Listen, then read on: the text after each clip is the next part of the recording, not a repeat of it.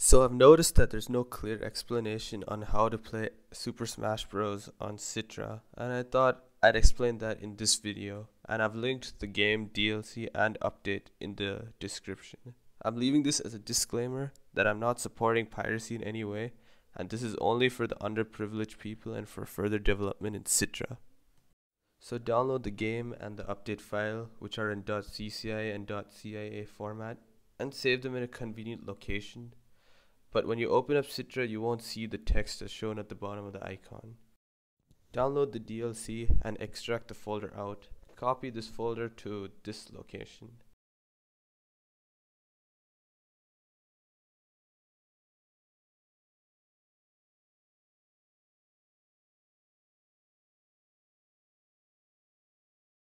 So to install the update, go to File and click on Install CIA. Go to the location where you saved the update file and select that file. And that's pretty much it. You're ready to play after it's done.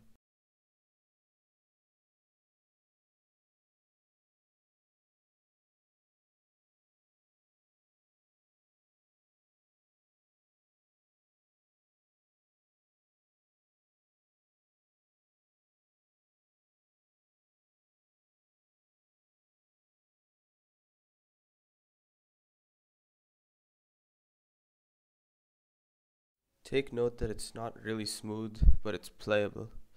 And that's about it. Thanks for watching, and if you need any tutorial, feel free to comment down below.